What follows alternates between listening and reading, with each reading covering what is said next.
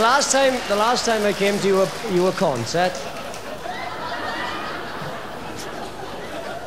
I'd only recently moved in. I only recently moved in to the Gar. To the Gar, yeah.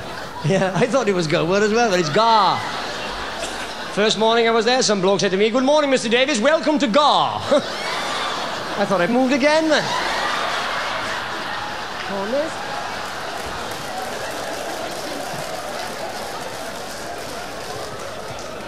Because we used to live, we used to live in Cardiff, like, didn't we? In Cardiff. When you live in Swansea now, and the accent's different.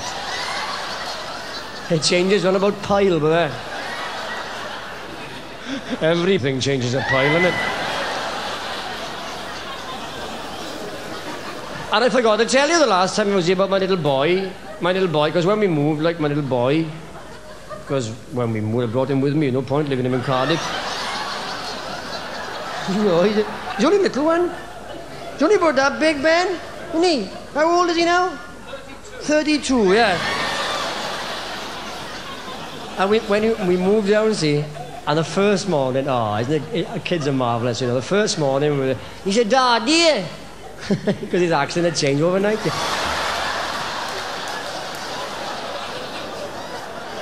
said, "Daddy." It was a martyr. Oh, not daft me. He said, "I'm going exploring." I said, "Where are you going?" He said, "I'm going exploring a neighbourhood." So off he trolls now, little bloke, see, off across the road. And across the road now from our new house, those of you who know, they built some shops for us, see? Well, not just for us. I mean, you know, anybody can use the shops, you know. But it's the usual kind of shops. You've got a butcher's, bakers, candlestick makers, and a chemist. Right, yeah, Mr. and Mrs. Evans, the chemist. Right, no, Mr. Evans, no, he's certified, man. No, qualified, sorry. Qualified he is. No, he's an MPS, he's a TCP, DDT, and he's got them all, right? My little boy into the shop. Mrs. Evans is behind the counter. Thought she'd have a nice, quiet Saturday morning. No chance. In he went. "Hello, Mrs. Evans." "Oh, hello, love." "Well, Joe. What can I do for you then, Carriads?" She said, "Well, Mrs. Evans, I want a packet of those things that women wear." She said, "What?" She said, "What?" She said, "I want a pocket of those things the women wear, Mrs. Evans." She said, "Well, who do you want them for, love? Your mother? That? He said, "No, Mrs. Evans."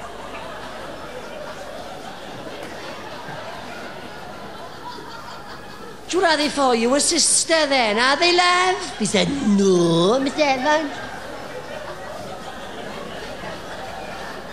She said, "Well, they must be for you, her auntie then, are they, love?" He said, "No, Miss Evans." She said, "Well, who are they for, love?" He said, "They're for me, Mrs. Evans." She said, "For you?" He said, "Yes." She said, "What do you, what do you want them for, love?" He said, "Well, Mrs. Evans, it says on the packet, if I wear one of these, I can swim and ride a bike, and I can't do either yet." He said,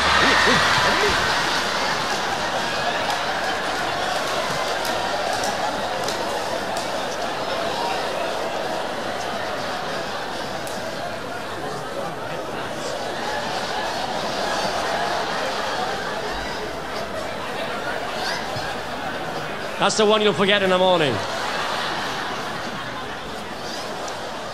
And talking about morning, ladies and gentlemen, keep your eyes on tomorrow's press. There'll be some very interesting news in the papers tomorrow morning.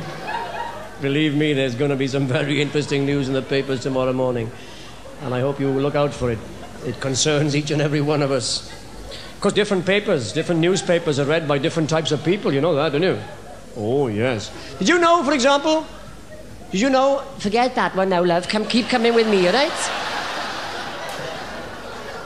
I'll explain it to you later. Did you know, talking of newspapers, did you know that the Daily Mail is read by the people who think they run the country? And the Daily Mirror is read by the wives of the people who think they run the country. The Times is read by the people who do run the country. The Financial Times is read by the people who own the country. The Guardian is read by the people who would like to run the country.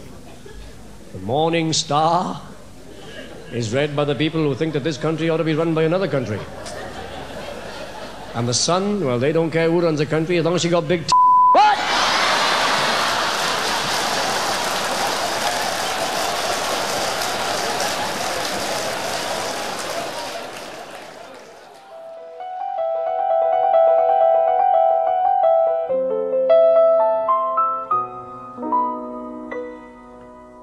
The summer smiles, the summer knows, and unashamed she sheds her clothes. The summer smooths the restless sky,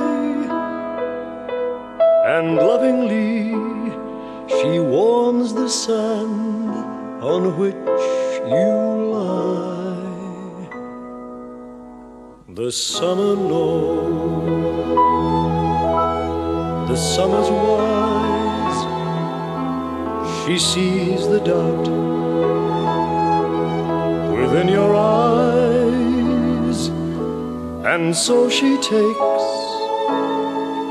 her summertime, tells the moon to wait and the sun to linger, twists the world round her summer finger,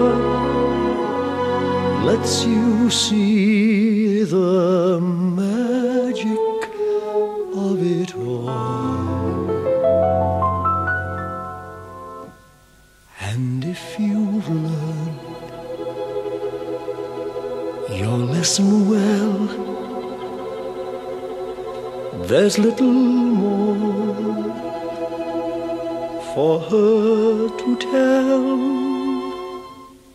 One last caress, it's time to dress for fall.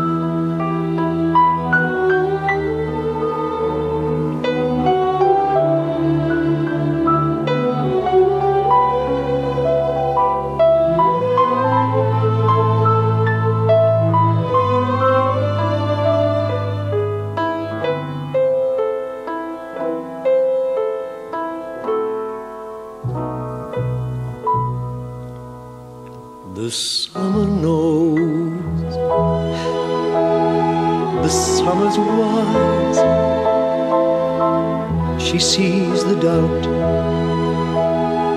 within your eyes, and so she takes her summertime, tells the moon to wait and the sun to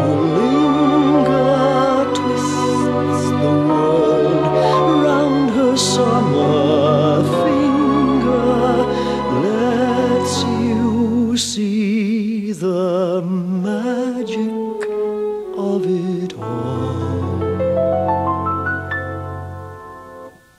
And if you've learned your lesson well,